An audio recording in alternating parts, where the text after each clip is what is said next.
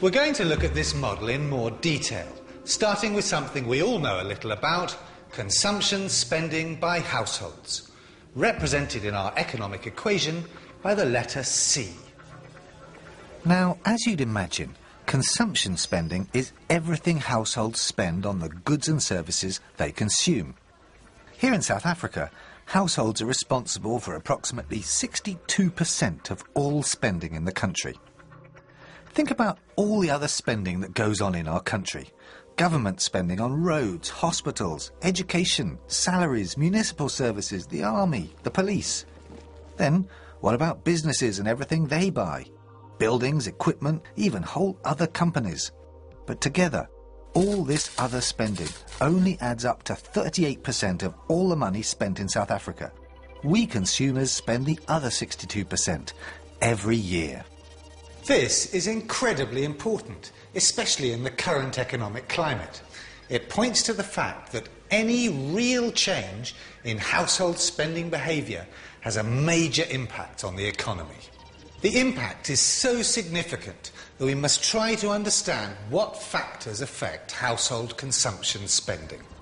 In any economy, the impact of changes in consumption spending can be so dramatic and have such wide-ranging consequences that we really need to look more closely at what affects the spending behaviour of households.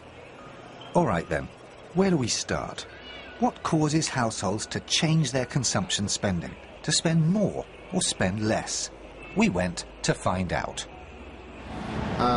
Obviously, if you've got money in your wallet or you've got money in your bank, that would probably be the determinant factor there. Since I'm not employed anymore, I don't have anything to spend, and the little that I do have, I have to really hold on to that. It all depends what I finish paying my debts.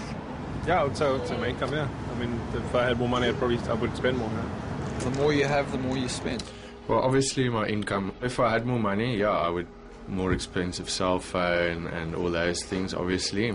My income, it does influence what I want to buy. If I had unlimited funds, I would buy everything that I liked. So, for most of us, how much or how little we spend depends on our income.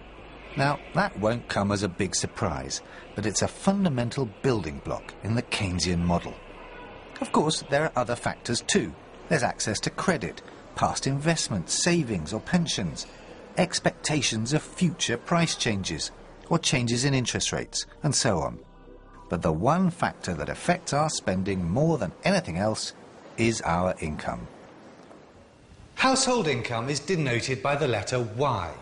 Any rise in household income will cause an increase in their consumption spending, C. Likewise, a decrease in income will reduce consumption spending.